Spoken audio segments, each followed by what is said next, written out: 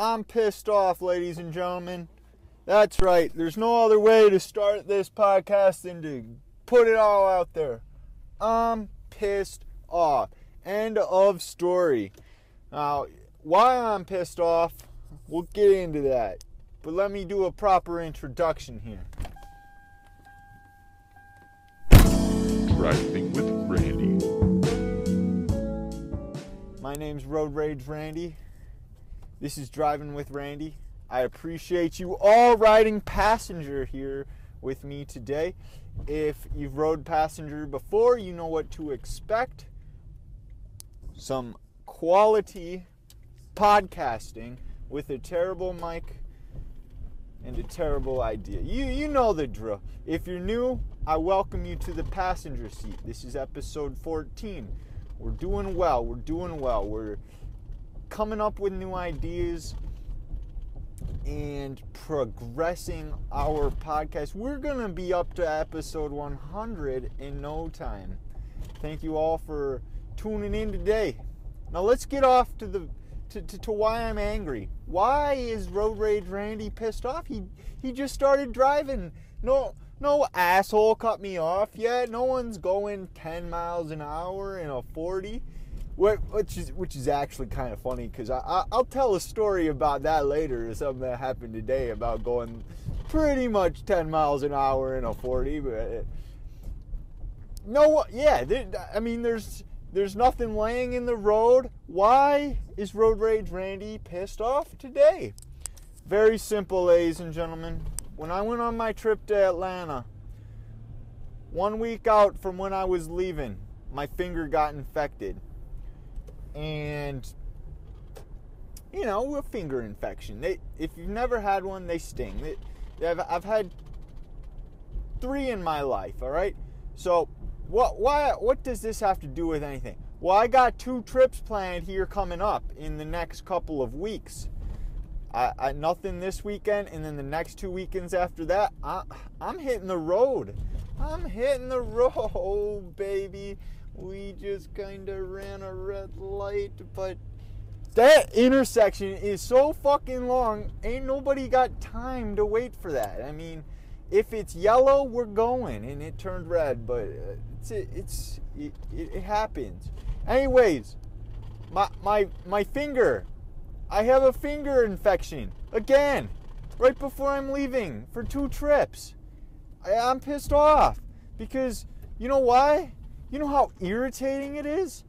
So, not only everything I do does it hurt, like a lot, because my finger's infected, but in order to get this thing cured, if my body's not going to do it by itself, you know what I have to go through?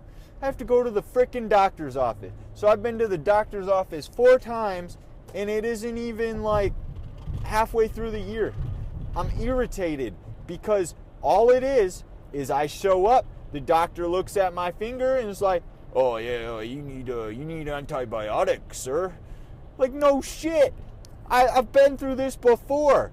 Just why can't I show up to the pharmacy at the place I go? Death and taxes. One doesn't need to happen today. Neither need to happen today. Fuck that sign. Anyways, you can tell I'm angry right now. So I roll up, I should be able to roll up to the pharmacy, show them my middle finger, flick them off, check out this infected finger, stupid fuck. And you know what?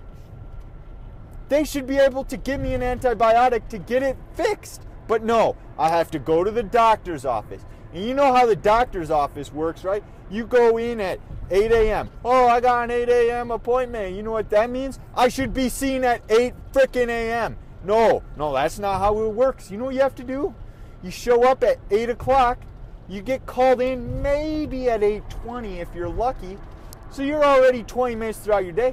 And then the nurse asks you stupid questions it's the same questions the doctor's going to ask you.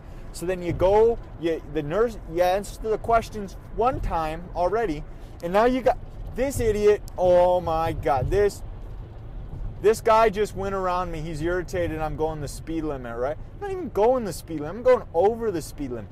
And he merges over, and then he decides to use his blinker. One idiot. Now he's stuck behind another slow car. Woo! Anyways, so the nurse asks you questions. Yeah, answer the questions. And then the doctor comes in, asks you the same freaking questions. What is the point? I don't know, maybe so you're not like lying about what you're being seen for. I don't know what it is. But so you're already 2 people in to get this this prescription that you should have been able to just walk in somewhere and get your antibiotics. Who the hell is popping antibiotics for no reason? No one. What? You can't get high off an antibiotic. Why would anyone in their right mind abuse an antibiotic? That's why I'm like, you should just be able to show up over the counter, bada boom, bing, my finger's fixed. But no, I have to go to the frickin' doctor first to get permission to use something that's going to fix my finger. So I've only had it for 2 days now. In reality, I just want it gone, so I'm probably just going to make an appointment. I was going to try and make it to the end of the week, but having pain on your finger and everything you do is just exactly that. It's a pain. It doesn't feel good, and given that I'm using my hands all day with work, I think it's best that I just go ahead and get right to the doctor and get this nonsense taken care of. Maybe I will have to leave I don't have cards, but imagine I get driving with Randy cards and I just give one to the doctor like, yo dude, check out this podcast. I think episode 14 is something you will very much appreciate, sir. Oh, you imagine that? That would be something. That'd be something. That driving Road Rage Randy's doctor, listening to my podcast. That would be great. So I'm gonna go ahead and talk about, maybe something will come to mind. Ooh, the stadium is lit up blue today. So Alliance Stadium. Something like that. I said Alliance Stadium to my brother and he laughed at me, so I think it's like Aliens, something like that. But that's the new professional soccer stadium. It looks beautiful when it's lit up at night. They like turn it blue or something. Someone was in my car because they turned the air on. I don't do air. If I'm gonna need air, I roll down the windows. That's how that works. It's gonna have to be a little different this summer though. If I'm podcasting, I'm gonna have to maybe use the air because you're gonna get all that wind noise. But maybe we'll be upgrading mics by then. We'll see. Anyways, this story about this is another inline skating story. So if you're not into inline skating, I'm sorry, but it's kind of funny. So I got some new compression pants. Oh baby, those things are absolutely great. Like, wow, I love them. So I tried them out. Sorry, I'm gonna get a drink here. I've been that rage session about the doctors. It got my mouth a little dry. So I got these compression pants, right? My first ride with them, I take them out on a 30-degree day. These are stylish, man. They're not just like plain black. I got black camouflage, so it's like black and some grays and whatnot. It looks pretty cool. And then it was a 2-pack, so I got red ones with it. And you know what? My whole Amazon order, so it ended up being $24.99, and you get free shipping with $25. So what would I do? What would the standard citizen do? They'd try and find something worth a penny, right? I couldn't find anything worth a penny. But what I did find was coconut water hand soap or some crap like that for $1.67 or something. So I paid an extra $1 so that I could get free shipping, because otherwise the shipping would have been $7. So I look at it as I paid $1.67 or whatever it was to get my shipping. So I have some hand soap that I'm not going to use. I'm not a fan of coconut mango water or whatever it is. I like the foam soap anyway. This is the liquidy stuff that just... If you're not using foam soap in 2019, I don't know what the hell you're doing. Anyways, we're going to continue this story about my compression pants, right? So I get compression pants. I didn't know what to expect. I kind of think, you know what, maybe there'll be a little feminine because, you know, women are always wearing yoga pants around and whatnot. I totally get it. Like, besides the fact that you want to flaunt your giant ass off to all the dudes out there, like, they are comfortable. Oh my goodness. So I test these puppies out in 30-degree weather, right? Maybe 32, 8 a.m. I wake up at 8 a.m. just so I can go for a nice ride because I like waking up nice and early. And then nothing gets me started a day like a good long ride. So I go on this ride. I'm going to go 12 and a half miles. And I want to mentally kill myself. I love doing things like that. Things where I can just mentally slaughter myself and just make myself a better person. So normally on these long rides, I always have headphones with and music. No, not today, buddy. No headphones. We just threw them headphones. We left them at home. We are in it for mentally killing. Just me, my thoughts, and the open road. And my God, I love it. Like, you can hear your skates going, every carve. You can hear everything around you, cars coming. It's great. I mean, music certainly has that place, you know. You're on a sprint, you need to dive deep. You get that song playing and you get in that zone. I once watched a video on we're going to deter right now. I mean, it's just, that's driving with Randy. But I watched this video one time about the vibrations that music sends. It's like they had sand on some kind of a thing that would vibrate to the music, right? And it made all these certain shapes. And I believe that when you listen to music, your body gets sent all these kind of these shapes, like it rearranges your molecules or something. I'm not a scientist, so don't quote me on that, but I feel like that's how we enjoy music. You find that certain vibration that just gives you the shivers.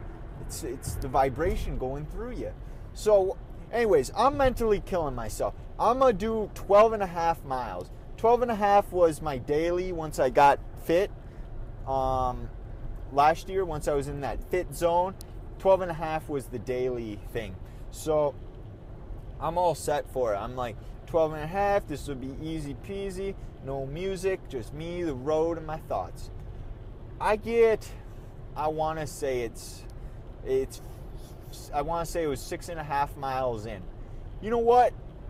The frickin' road's closed. They have a bridge closed because they found some structural integrity issue or some bull crap like that. So they closed down the bridge. How am I supposed to get across now? The only other way to get across would be, I could ignore the signs and be a badass, but we're not about that life. I like to at least obey the laws for the most part when I'm roller skating, except I did start a movement called We Yield at Stop Signs. We're kind of all about yielding at stop signs because who wants to do stop and starts on your rollerblade? Just we yield at stop signs. That's how we roll. Anyways, continuing on. So I get to this road, and the only other way would be A, ignore the signs, or B, go on the highway, which I can't do that. I can't go on the highway. So we had to take option C, which was turn around. And I had this all planned out beforehand, all right? This was completely planned out. It's my first 12 and a halfer of the season. Yeah, so I had done a 10 previously, but this was my first 12 and a halfer. I want to make it as easy as possible, easy on myself, so I know which way to go. The long strip is kind of with some cornfields. So these cornfields, they bring a lot of wind in. Like, there's nothing protecting me from the wind. And it was a windy day. It was pretty windy. By the time I get there, it's going to be 8:30, and by 8:30, the wind's picking up. So I have it all planned out. I'm going to have a tailwind. It's going to be nice and breeze. It's going to be easy. I'm going to have a tailwind. If a tailwind is pushing me, I can maintain 18 miles an hour, no problem. With a headwind, I'm looking at 12. So I end up, because this freaking road's closed, I have to turn around. So I turn around, and then me being the idiot that I am, I'm like, you know what? If I turn around now, I'm going to get like 13 miles. Let's try and take a different way. So I go and take a different way, right? It ends up being 14.5 miles, right? 14 and a half miles, and that's the longest I'd done, which, I mean, I did it no problem. But I had a freaking headwind, and it was like a 12 mile per hour headwind. It's not fun. All while it's 30 degrees, and I'm wearing my compression pants. They kept me pretty warm. Oh my goodness. The whole point of this story was my compression pants. But my compression pants, they are amazing. 30 degrees, you feel the temperature, you feel the wind going through your balls. It was the best feeling I have ever felt. I don't feel like women will quite understand that whole thing, but oh baby, it felt amazing. So I am a big fan of them compression pants. So I went out today, did my compression pants. I did a similar route. I went on that long strip, but I only did half of it. So I ended up doing, what did I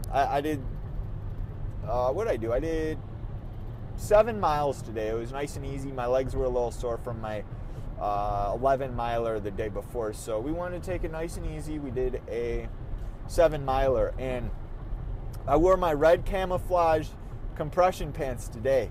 Again, I love them. You don't have to worry about wind resistant. You don't have to worry about them blowing in the wind. They conform to your leg, and they are comfortable.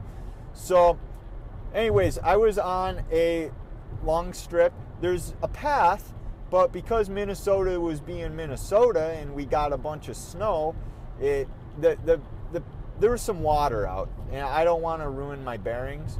So I decided I'm going to go on the road, which is completely legal. I normally go on the path. I don't have to worry about I don't have to worry about it if I'm on the path. But there was a cop car. He was looking for speeders, right? And I have a GPS watch. It's a Garmin Vivo Active HR. Use it, track my rides. And one of the settings I always have, so that my interface, the 3 interfaces I have are distance, time it takes, so how long my route is, and then speed. So I clocked myself at 18 miles an hour when I went by him. And I'm going by this cop that's looking for cars. I see him pointing his radar gun at me. Oh, baby. I'm very curious as to what he clocked me at. Because if I was going, this is the whole point of this story. I went on a tangent, man. I started talking about this when I left work, and I'm almost home. I went on a tangent. The whole point of me was talking about this was I was going 18 miles an hour in a 55 mile per hour zone. There is a shoulder, so it's not, I wasn't holding cars up. And typically I'm very aware of cars. I'll get over. Most cars are very polite, and they'll give me, you're supposed to give riders 3 feet, I believe. I don't know the whole thing on that, but I move over when I see pedestrians. As being a pedestrian has made me a lot more aware of pedestrians. I check intersections like none other. Pedestrians first, cars second, pedestrians third. Pedestrians get the double check at intersections. So, yeah, 18 and a 55. I didn't get pulled over, didn't get spoken to. And I was rocking them red compression pants, man. I went by this runner. She was looking great. I had to flex a little bit. I had a headwind on this road, but I figured, you know what? We'll do it for the ladies. So the lady was sitting there running, it's just me being me. Boom. I was hit. I want to say I was hitting 22-ish with a headwind. and I was looking fresh in my red compression pants. I know you guys are probably like, Road Rage Randy, we need to see you in your compression pants. You know how you can do that? You can follow me on Twitter at Thoughts by Randy. That's my Twitter handle. I'd love to interact with all you fans out there. I would very much so. Please tweet at me. I love to hear from you. Give me your suggestions. Make sure you write a review in iTunes. I check the iTunes reviews. I don't check Google reviews. I don't even know if Google has reviews. But we check iTunes reviews. I check. No one's tweeted at me about my podcast, so I can't really say, I'm getting nothing but positivity from my Twitter fans, and I haven't got a tweet yet. So make sure you tweet at me. I'd love to interact with you, and stay tuned for another episode. This has been episode 14. I appreciate you guys going in. We had some anger. We had some quality story. This is a personal journal, not comedy. So this isn't meant to be funny. This is supposed to be a personal journal. That's why we're not in the comedy section. I mean, we have to compete with actual comedians, and I feel like people would just roast me for not being funny. So that's why we're in the personal journal. Thank you guys very much. I'm turning on to my road. God bless you all. Thoughts by Randy on Twitter. Road Rage Randy out. Peace.